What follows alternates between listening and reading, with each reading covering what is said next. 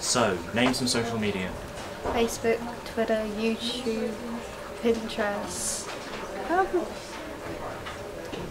I think Gmail must work out.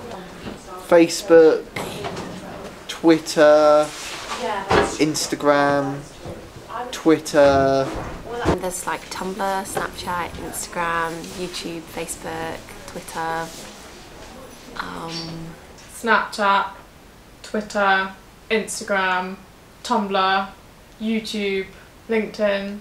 I don't know if Tinder counts, but I'm sure there's a notable, some notable others.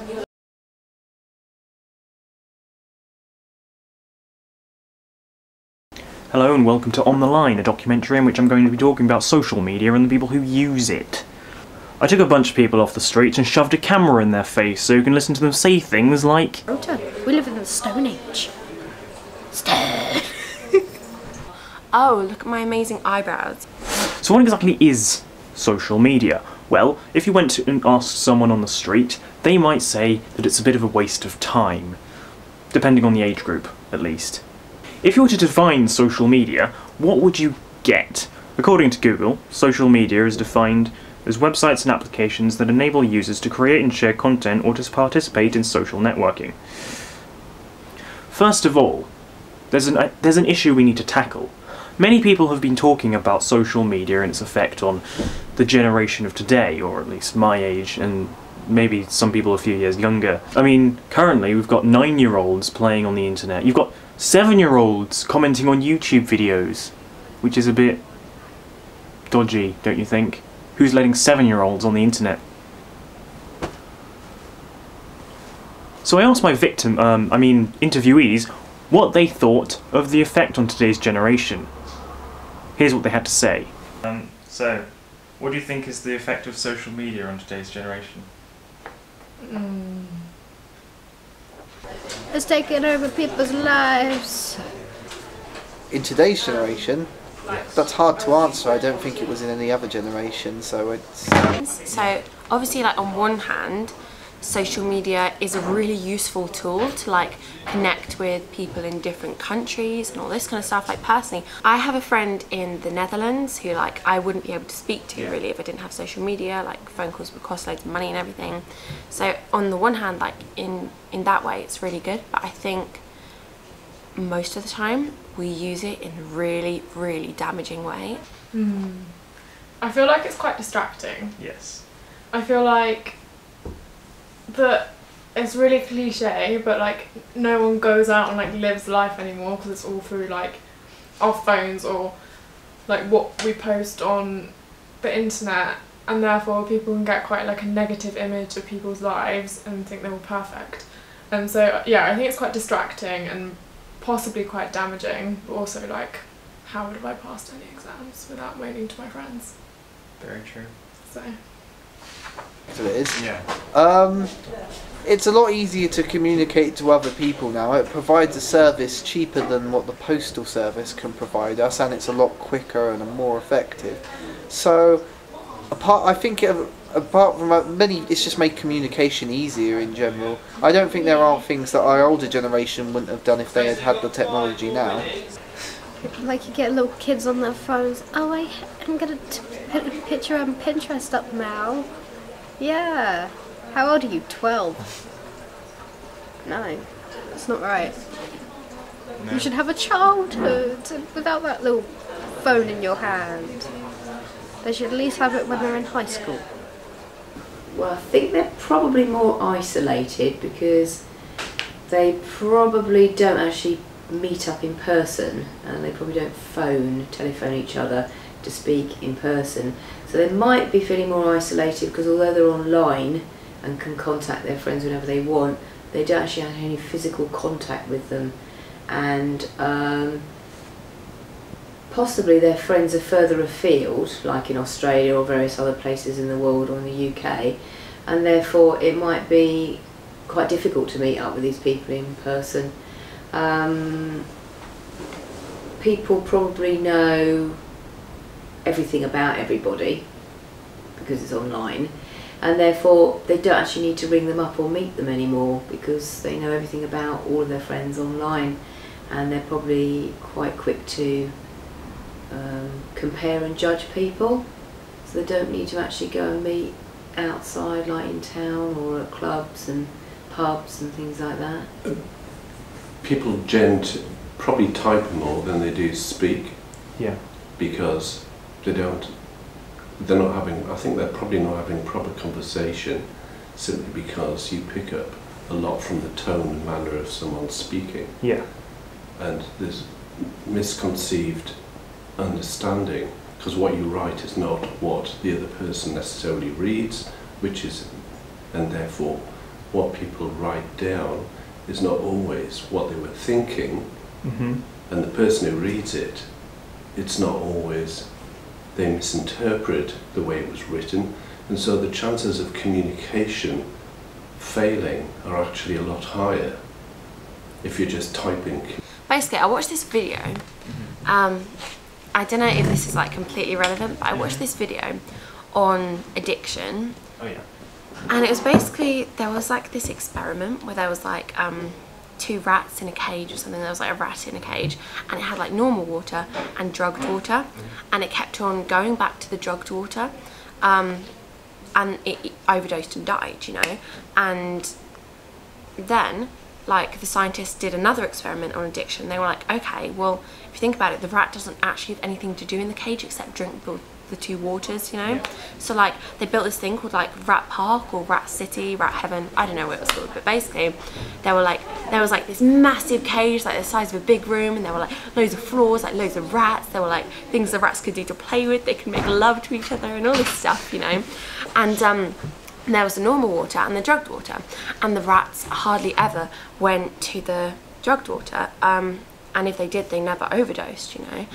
And basically what it told like the scientists and everything about addiction is that you only get addicted to something if you're not fulfilled in your life. It's not about how addictive the substance is, it's about the circumstances that you're in.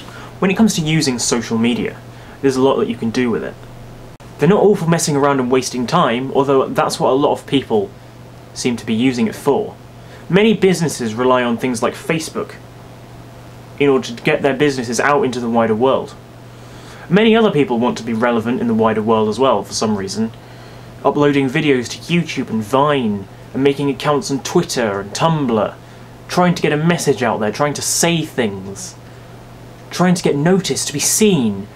And a lot of them are just doing it for the money, because a lot of these websites now offer money if you get as many views, using ad revenue and all of that sort of thing. This is a time of creativity and skill, although some of us are choosing to abuse that. But let's think for a little bit. What would happen if we were just denied the use of the internet for a little bit? Let's see what my interviewees have to say. Could you survive without the internet? It depends on the context, because a lot of our technologies do rely on the internet, and if we lost internet communication, there would be a lot of communication issues around the world.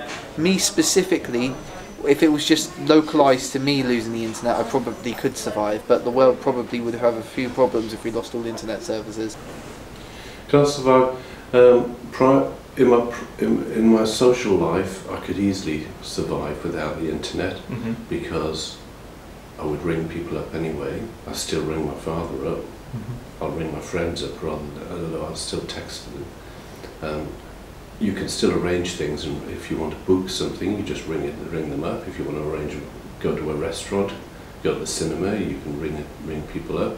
You can look it up, the number. It's harder to find numbers in the directory. So could I survive in my private social life? Yes, I could, but it's beneficial to actually have the internet. Absolutely no way. Like, firstly, all of my uni work is done via internet, so could not learn about, I don't know, whatever I'm learning about, developing India, without any of the stuff on the internet.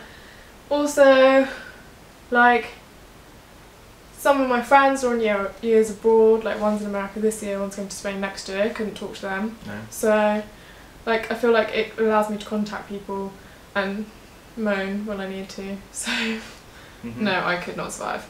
No. Yeah, I definitely could.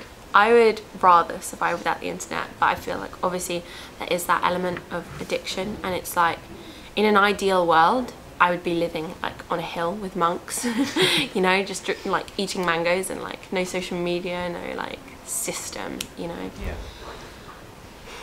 Yeah, so I definitely could live without it, but I feel like in this world, because all of us are so unfulfilled and so disconnected from each other, we rely on it, and in this society a lot of us can't live without it. But if we were put in an environment where we could just be happy and be in touch with our authentic selves, and we could not judge, and we could just love and all this stuff, we definitely would not need or want social media.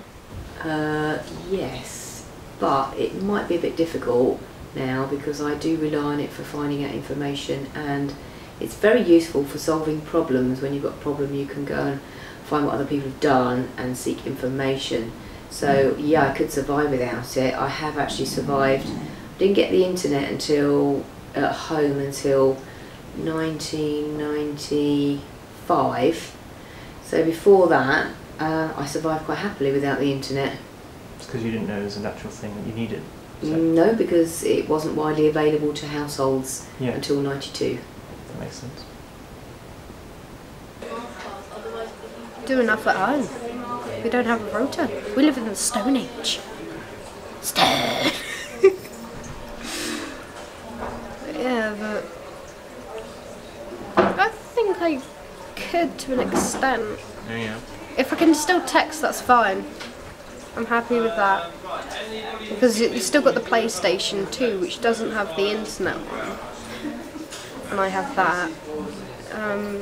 Unfortunately, with the new Xboxes and PlayStation 4 and stuff, you have to be on the internet just to play bloody games with other people. Which kind of sucks, even though you could just be, hey, how about you come over and play a game with me? Yeah, that's much more helpful. And you get exercise on the way. Yeah. Well, the other person does. So what are the negatives of social media, and are there really any positives? Of course, there's going to be positives and negatives for anything. According to the survey I did a few weeks ago, social media is just a screen to hide behind to provide anonymity for when you're preying on the easily led. It's also just for people who want to waste time or avoid actually going outside and meeting people. This all sounds like a terrible horror story, and in a way, it is. Many scientists have been trying to do experiments to find out whether social media is actually necessary and could we survive without it. According to my interviewees, yes, you can survive without it. However, a few years ago, a university professor did an experiment on some of his students. He made them not use any devices or social media for at least a few weeks. And when it was over, the students were enraged and they thought that their human rights had been violated. It would seem that they were having something known as information deprivation. When a person is used to such an intake of information, such as when you get it on Twitter or Facebook, and they're so used to being able to pick up information off Google straight away, then without that, you don't know what to do. You get a bit, ooh, go and read a book. What? I can't read a book? But considering one of the students thought that his human rights had been, in fact, violated, then there really is no hope for anyone. A lot of scientists these days trying to come up with all sorts of horror stories about social media and why it's bad for you. They're saying it can cause ADHD, autism, and make you feel no emotion. They need to really take data from a wider range, I think. So what are the benefits of social media? Like I said, it's easier communication, provides a service that's cheaper than our postal service, and it's a lot quicker than our postal service as well. And it can also be used to find out information that you otherwise wouldn't have been able to find out. The internet is an amazing tool for collecting information. We're able to communicate with other people across the world, especially when it comes to doctors and the research to curing diseases such as cancer. It's kind of much more helpful than being in the same country, oh, I have to go see this person. I've got to go on a long flight just to say, yeah, this is helping. So it's better if you just communicate over the social media to state what you found out about that sort of stuff. Also to find long lost relatives. That's also helpful. Yeah. Right. What about the negatives? What do you think are the benefits of social media? The benefits are that you could probably share, well, you can share your photos with your family, who may be living a long way away from you, well, you can FaceTime people, you can Skype them, which you wouldn't be able to do without the internet, so that's quite handy because it's more personal than ringing them on the telephone or sending them a text. So yeah, there are benefits, especially if you live a long way away from people that you want to personally see but you can't get to in person. Yeah. Social media. I think one big benefit is okay, I would say there's two main benefits that I have picked up on. The first one is like international connection, so speaking to people in different countries, continents, you know, towns, all this stuff who you wouldn't be able to speak to otherwise, because obviously, like, you know, your soulmate could be living in China, you know, and like the internet's really good for that because it connects you to people, but only on a kind of slightly superficial level, because obviously you can't really get to know them.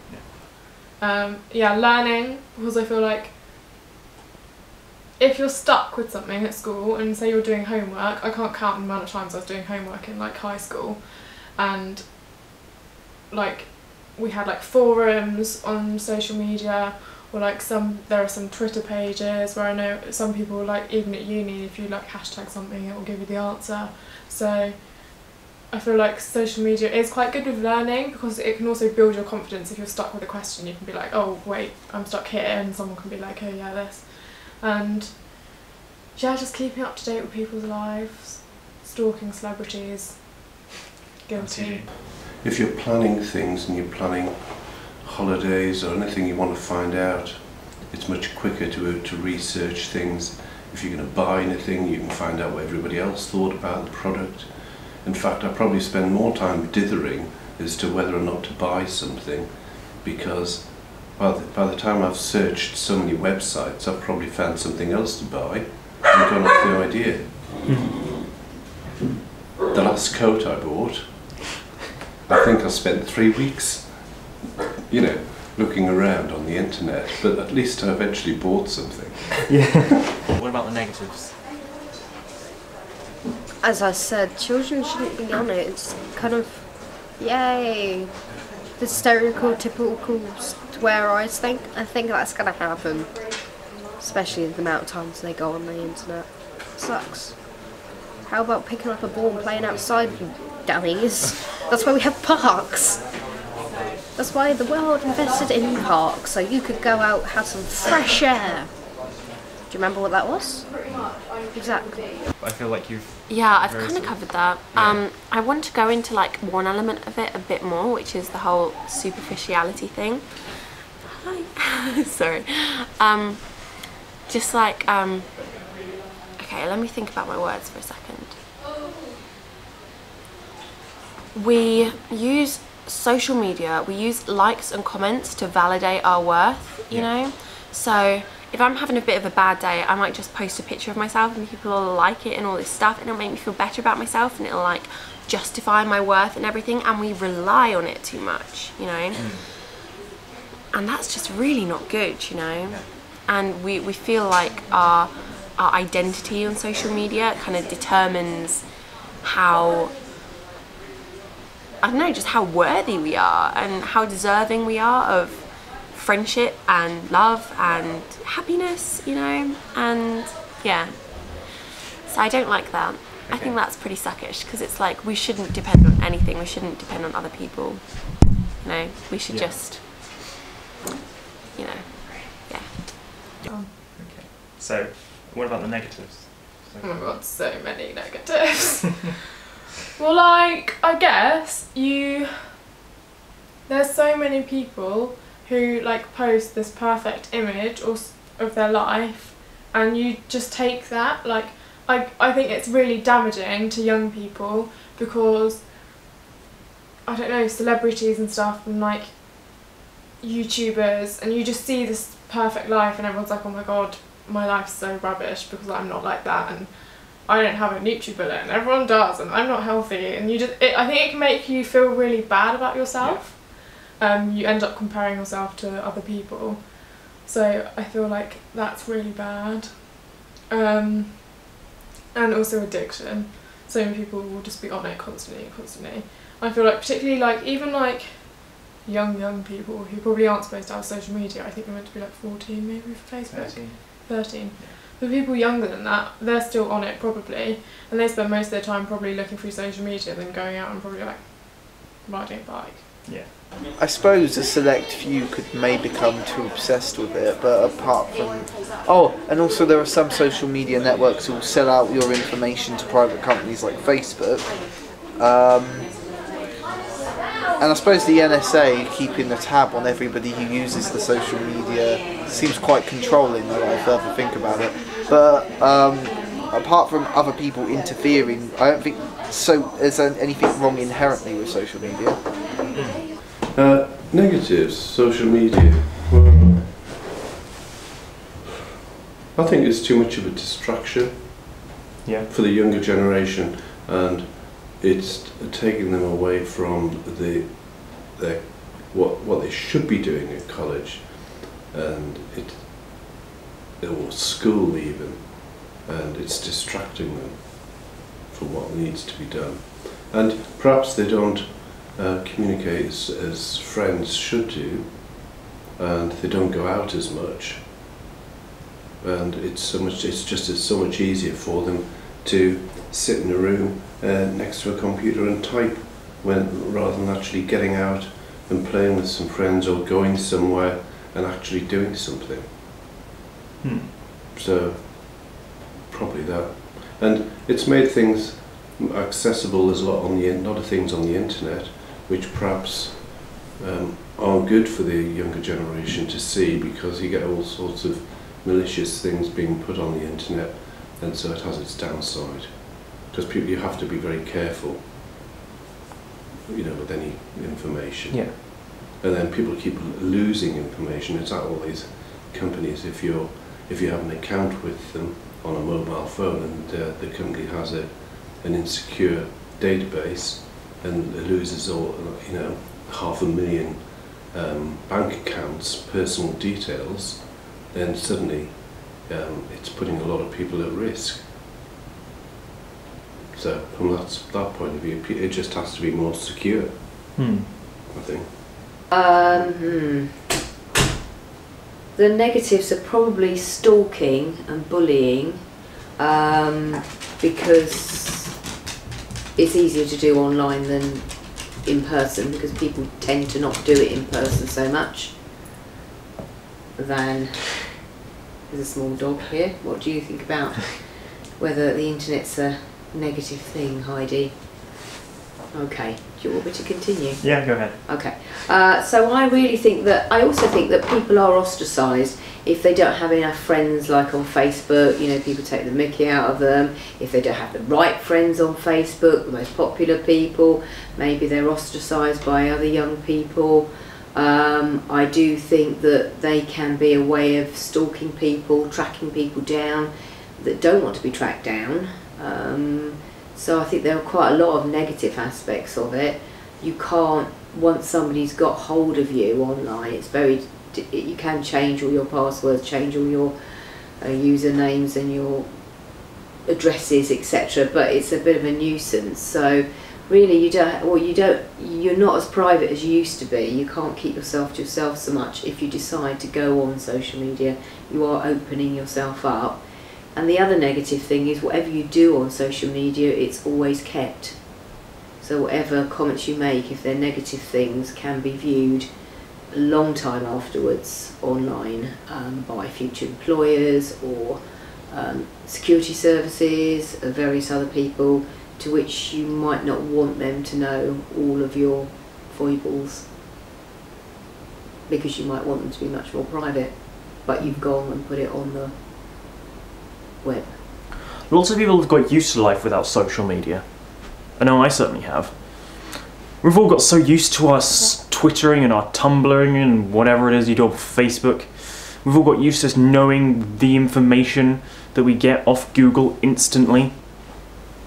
We're all so used to it that a lot of us have forgotten what life was like before it. What did we even do? What did we even do before we took this thing and we made it our god? Because that's what we did. We made social media our deity. We would be lost without it. And here's the thing. What if it just stopped? What if it just poofed out of existence? What would we do then? Eh? What would we do afterwards? So, what might happen if the internet crashed forever? The cure for like diseases would slow down tremendously, so that would be a minus problem. I'm assuming that, as we already know what the internet is like, I'm assuming it wouldn't take too long to make another. Yeah. Or maybe some people most probably go to the library and read a book, or go outside more. Which wouldn't be so bad, because then exercise would be done, and then you wouldn't so be worrying about diabetes, because that's reached to 4 million people over the world has diabetes. That sucks. Like I said, there would be a lot of communication issues. Yeah. MMOs would probably die out, obviously. And I don't know, it's hard. I don't know how much technology relies on the internet. There'd probably be quite a few problems, I'd imagine. Well, we'd have to probably adjust our way of life slightly as well. A lot might happen. Yeah. Okay, so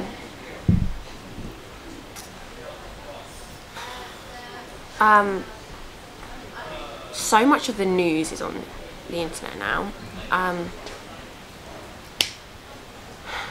Gosh, if it just stopped, I think people would be really angry for a while, but afterwards they'd just get used to it and life would move on. And I think maybe it would be simpler and people would be happier on some level, you know? I mean, maybe people would find a new way to be superficial and shallow, but I think it would be good. Yeah. Personally. I mean, I would definitely miss like connecting with people, and also like I feel like the internet is quite a good place to share your feelings and like watch talks and stuff. I don't know. A lot would happen. I think everybody would have a completely different reaction, but I think for me personally, I'd like it. We achieved a lot before it came along. Mm-hmm. You know, as an industry, I mean, when you think of, well, we built the Concorde, didn't we? You know, so if we managed to do that without the internet, we built lots of nuclear power stations. I mean, I used to work on one, and so if we could do that, then what do we need the internet for, really? The world would stop working. Like, legit stop working. Even if it was like, okay, maybe not forever, someone would find some alternative internet, but the world would stop working because so much stuff around you is based through the internet. Like, I don't know, all your work's through the internet, like you save stuff to OneDrive. Yeah. Emails, a lot of those are like email systems through the internet. All of my uni work's on the internet. Like, I don't know, the whole world runs through communicating constantly with one another across Wi-Fi and across internet, and the world just would cease to function. Bit rubbish, really. If the internet crashed forever, well, I think we'd all survive, because obviously we survived before the internet crashed, and people still managed to get good jobs, good degrees, various other things. I think if it crashed, we'd have to use books more, libraries more. I think we'd have to use maps more, because we couldn't rely on online maps and GPS and things like that. I also think that we'd have to telephone people more, meet people in person more. to talk to them about what they're doing and catch up with social gossip and things like that, because we couldn't do it online. I think that our posture might be improved because we're not constantly sitting in front of a laptop or on a sofa with a tablet or in front of a PC. So we might actually spend less time sitting down, so it might be better for our health. Our eyesight might possibly improve because we're not using our eyes so much on screen time. So I suppose, what would happen if it crashed forever? It wouldn't be the end of the world, we just have to readjust. I think young people might find it quite hard to readjust because they've got in the habit of using it for absolutely everything, including finding recipes online and cooking in the kitchen from their laptop and things rather than using a cookery book. But I do think that we could survive okay without the internet, although it would be a slower world. It would take you longer to find everything, and maybe we might be more patient with each other, because I think if we didn't have the internet we wouldn't be so demanding, because we get the answers really quickly online now, and so we've become quite impatient if we don't get the answers within 2 or 3 minutes, whereas before we used to have to be much more persistent and resilient in finding information and being more patient with people, collect information. So that's what I think. So if we look at it, this is what we've come to. The human race, dependent on looking at a screen. At least this generation anyway.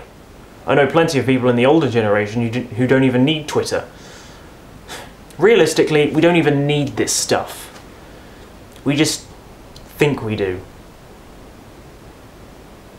Think about that.